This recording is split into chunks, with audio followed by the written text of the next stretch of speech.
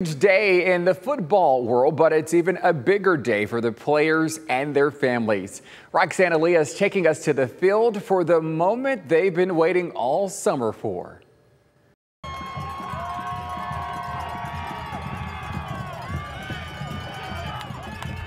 It's Big Board Friday. Today is kind of a melting pot of multiple emotions. Excitement, certainly to have the kids play. And everyone from the Clay High School athletic director to the parents of the football players. Excited, nervous, grateful. Have all been anticipating this day after COVID-19 had rained on their parade for way too long.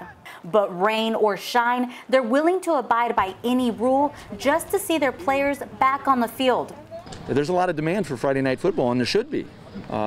So just the capacity constraints is really difficult, and it's a tough pill for people to swallow.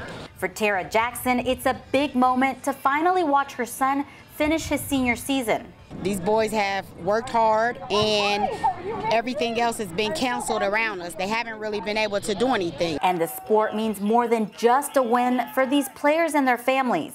A lot of athletes are leaning on athletics to get off and to further their education. So if we have a football season, they're able to portray how good they are and hopefully get scholarships. As Friday night football wraps up, loyal fans say this is just the beginning of a new normal for this season. But they're willing to abide as long as sports can continue.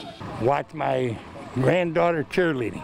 This is her 4th year at it, and I haven't missed a Clay football game in 4 years. So I just love to watch them. In Toledo, Go Spartans, let's get the win tonight. Roxanne Elias, WTOL.